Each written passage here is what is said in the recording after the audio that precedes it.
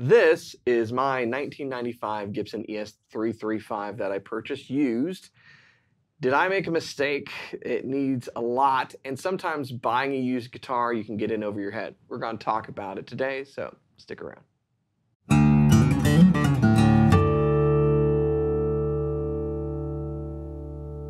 Hey, you're watching Alamo Music TV. My name is Chris McKee.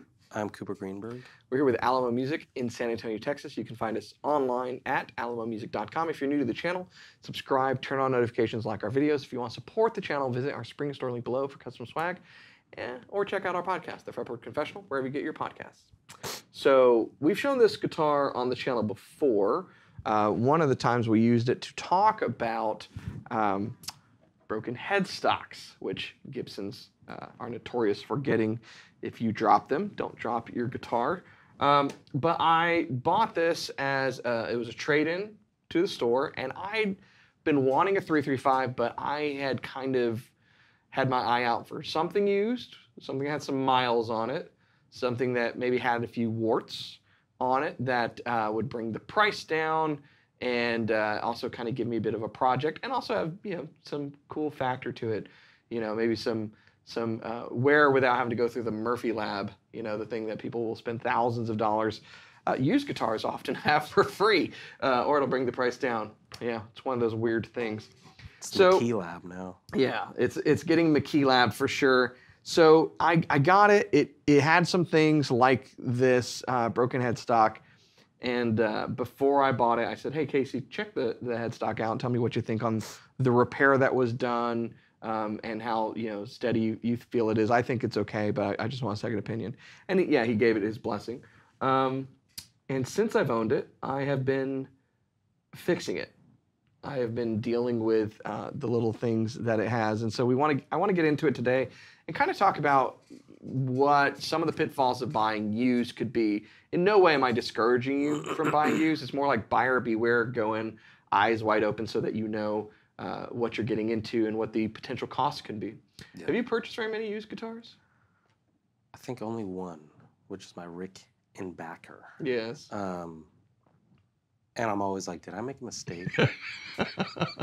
I really like that guitar. I'm back and forth on it for different types of reasons. One of which being, I don't play it that much, and I hate restringing it.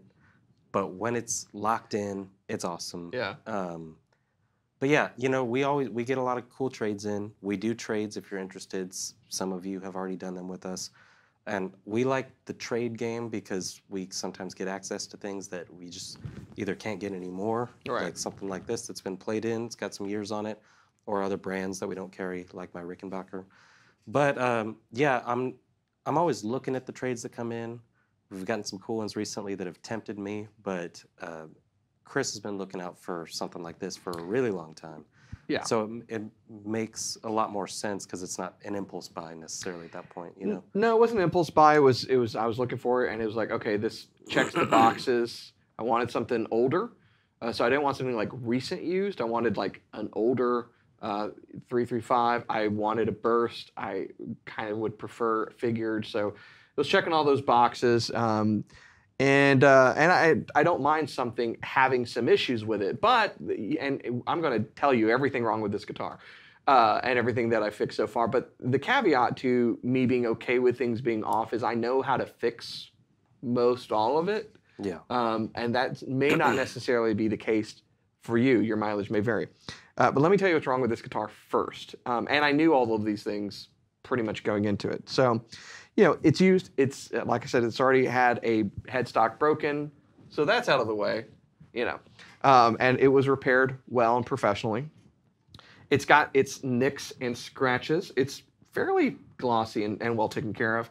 Down here, there's some marks in the nitro from someone putting it on an old, guitar stand that was not nitro safe.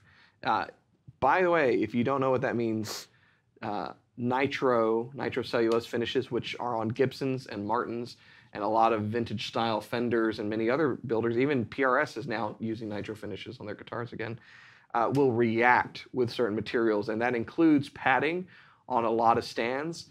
Back in the 90s, there were a lot of the guitar stands like we have in the store, but instead of this foam, it literally was like surgical tubing. It was kind of like this orangey surgical tubing that was on there, and that would definitely react with this. So that happened, which is fine. And so it's got its dings and whatnot. It has a need for new tuners, which I've bought and have not put on yet.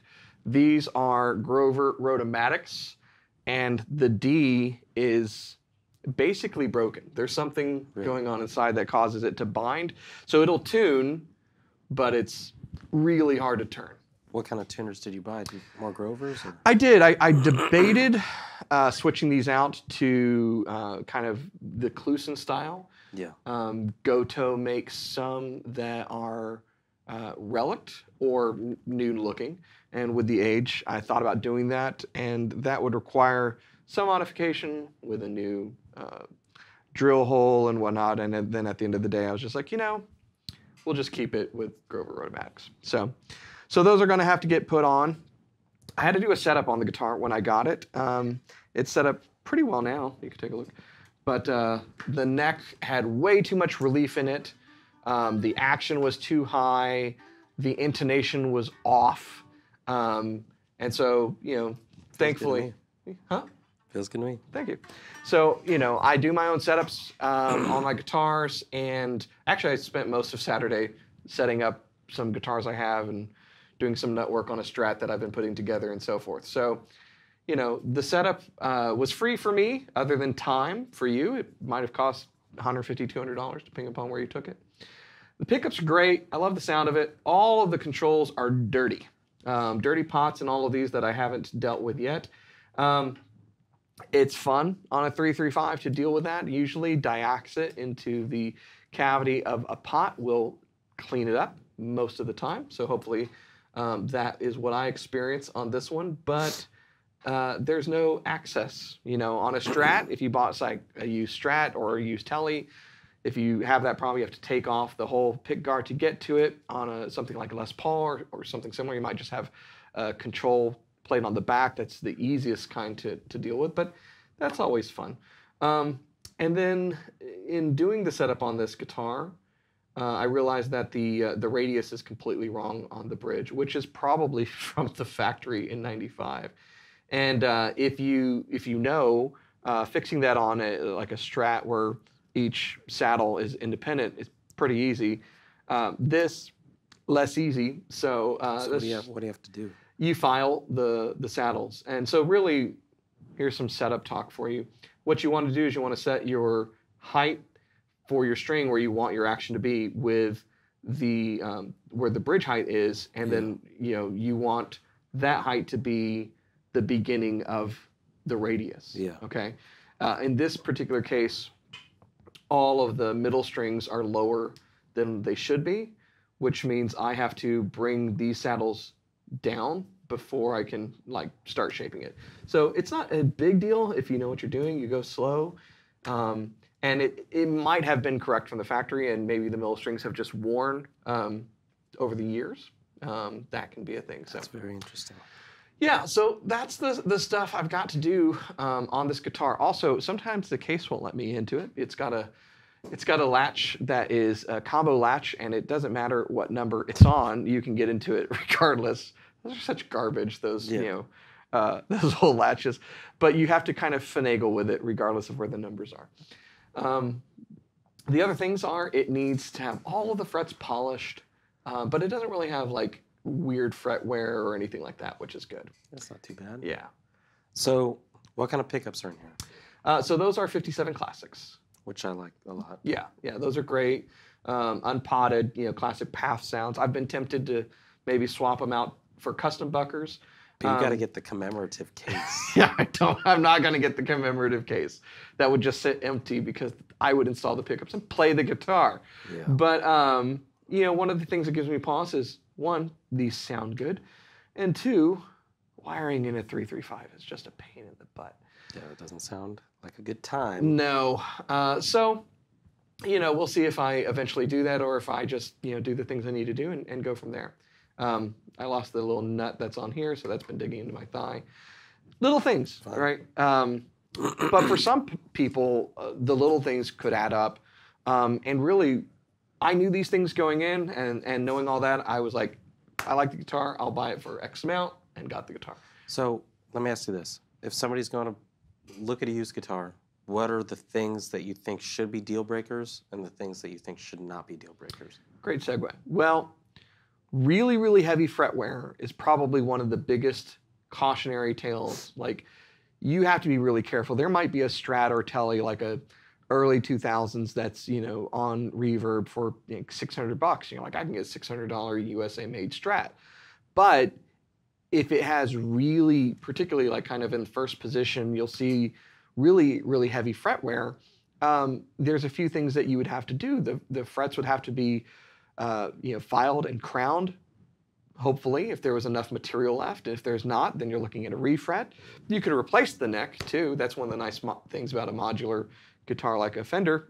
Of course, then you're losing the serial number on the headstock and what's the resellability of it and so forth. And you're having to pay, unless you know how to do these things, which I encourage people to learn how to do it. You're gonna have to pay for it. So frets, and that's ubiquitous. That's on electric guitars, acoustic guitars. You really should pay attention to fret wear. Now, there's a lot of times if you're looking online, you can ask a seller, to take photos, and they'll move frets out of the way. Some people preemptively do that, kind of knowing. Show me the Carfax. Yeah, show me the Carfax. We should start Guitar Facts. Yeah. So that's definitely a big one. The other things too, electronics. If you are looking at an older acoustic electric with like a side preamp, I gotta tell you, if that goes out, can it be replaced? Yeah, it's going to be costly because generally you're not going to find something that fits in that. Yeah. So the body has to be modified and so forth.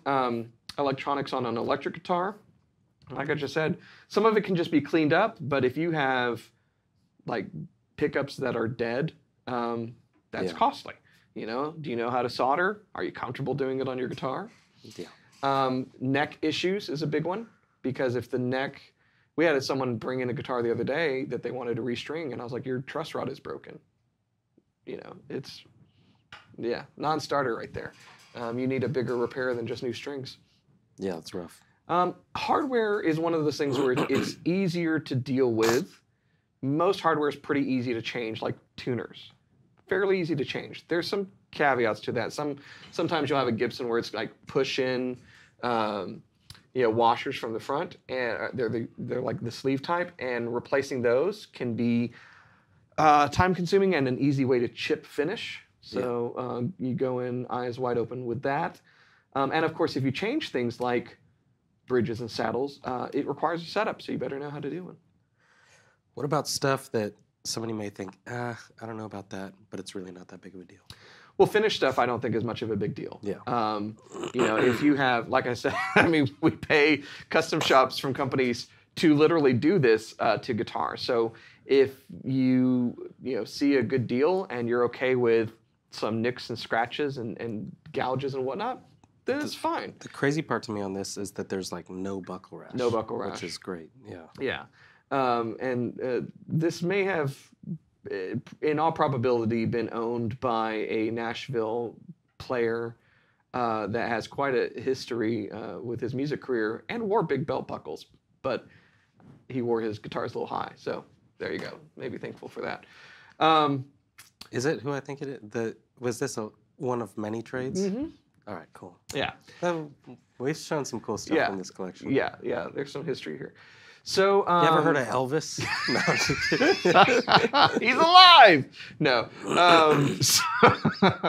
So what else? When it comes to acoustics, one of the things to be mindful of is that acoustics, generally speaking, are a lot more fragile than electric guitars are, and so not knowing the history, temperature, and humidity of a guitar can do a lot of things like cause cracks, but it can also cause braces to fall. And so one of the tips I would give anybody, and this doesn't work for online shopping. This is, you would have to have the guitar or trust that whoever's selling it to you is being honest or very, very good in their assessment. And that is, if you strum an acoustic guitar, listen for buzzes. A buzz does not necessarily mean that there's a problem with the setup. A buzz can be hardware related. A buzz can be a fallen brace inside the guitar, which is a big issue because it's a structural issue that is, again, complicated to repair and requires you taking it to a luthier 98% of the time. Yeah. So yeah, that's the kind of stuff that you got to be mindful of when you're shopping. That being said, if you learn how to do some of this stuff, great deals can be had. Yeah. But I think there's, buyers on the used market probably need to have, and sellers, there needs to be like a proper perspective and context. Yeah. Because I see guitars that are like mint and people want the same price as the beaten up dog over here in the corner that's on the same group of listings on Reverb. And it's just like, that's not, you pay based upon condition. Yeah. If you're trying to price match from Reverb with us, it works best if it's a brand new product. Because if our price is off on a brand new product, then we probably have something wrong on our end. Right. But there's plenty of times when people say, hey, your brand new D28, there's one that's looking pretty good on Reverb that's like $1,000 less, and that one has a new top on it, and the binding is off. Well, and we've seen guitar shows, we've kind of talked about it. There's been vintage guitars, and I've said not all vintage guitars are great. There's a lot of vintage garbage that's out there. It's just old crap. So we've seen, split tops and retops, and the retop is broken and they still want $20,000. And it's like, that's a terrible guitar. Yeah. But like looking at this now, there's cracks on the binding where the frets are. I don't care. Yeah, that's fine. Tom Murphy would do that. In a cave. With a box of scraps. Yeah, I would just say if you're looking for something used, don't be afraid to ask insane amounts of questions and get your up-close photos and try to get a very clear picture of what's going on with the guitar, because there are some gems that we have gotten that are very, very cool guitars. And I think more people are starting to learn the type of questions that should be asked. But also, if you have something really cool that's maybe a diamond in the rough that you want to get rid of and you want something else, we do trades or we do consignments or anything like that. And we have gotten some really, really cool used pieces of gear from a lot of people that watch the YouTube channel over the last couple of years. We'd like to grow that out more. So if you have something like this, then maybe Chris will buy it, or maybe I'm next. Yeah, and I do also want to say, don't shy away from a guitar that has problems, as long as you can get the price correct, and keeping in mind what your additional costs may be, either paying someone to do it or doing it yourself and the hardware involved. I think, I don't think guitars have to be perfect. I think there's also a certain pride I take in creating instruments that I have from, various parts or fixing thing and dialing it in. And you can learn those things, or you can pay someone to do it, but just get a good deal on, that used item first. Pay appropriately for it, I guess, is my message. Yeah, absolutely. So that's cool. Yeah. That's a nice one. Thank you. You picked well. Yeah, I like it. I like the top. I like how it plays now. I like the intonation now. I had some trouble getting the intonation dialed in on this one for sure. And it's not, people think, oh, you're moving the saddle back and forth. It's not the entirety of the game when it comes to intonation. Relief is factored in. Fretwork, all of that stuff is factored in. The thing I still haven't done, just because I haven't had the time, is polish the frets. So this hasn't gotten a lot. This has had some playing time in public, but not a lot because the frets are scratchy, and that just bugs me. So anyways. But when you get the intonation dialed in, it's like, that's a relief. Yeah. That's pretty good. Thank you. That's pretty good. Anyways, so if you're interested in used stuff, we do have a section on our website for our pre-owned stuff and premium pre-owned stuff too, which is really nice.